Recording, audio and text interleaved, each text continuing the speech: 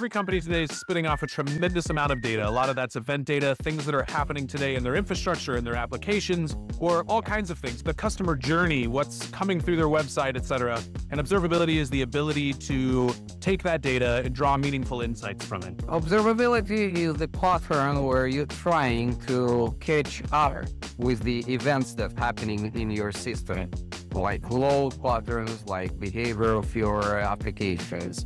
And what you're trying eventually to do is to adopt the reactive pattern where you will fix things as they fail. So observability is when you get the unknown into the known state. So there's always something in the, for example, the databases or your infrastructure that is happening and that you don't really know that is happening.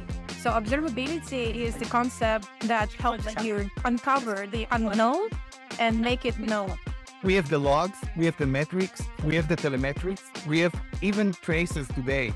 Observability is the way to combine it all together and get the full visibility of the environment for troubleshooter and to understand what's happening right now in the environment. The ability to understand what happens within a system or within cloud infrastructure. So you can observe anything, your databases, infrastructure, your AI, ML, workload. Why did a user drop off? Why didn't this customer buy my item?